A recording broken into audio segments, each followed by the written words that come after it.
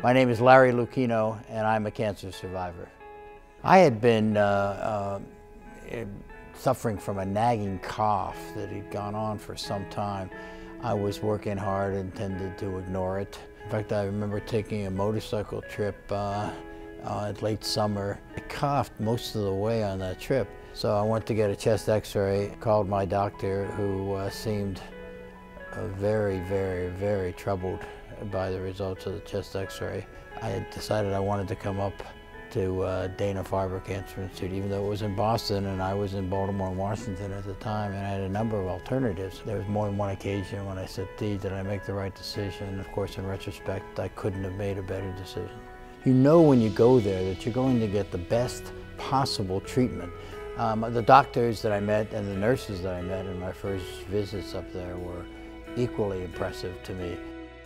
My whole baseball career, really, with Camden Yards and the Orioles and the San Diego Padres and Petco Park and the Boston Red Sox and Fenway Park, my whole career really is post-cancer. So I call that to people's attention because there is a lot of life to be lived and a lot of things to be accomplished after a cancer diagnosis if you're treated the right time and the right way by the right people.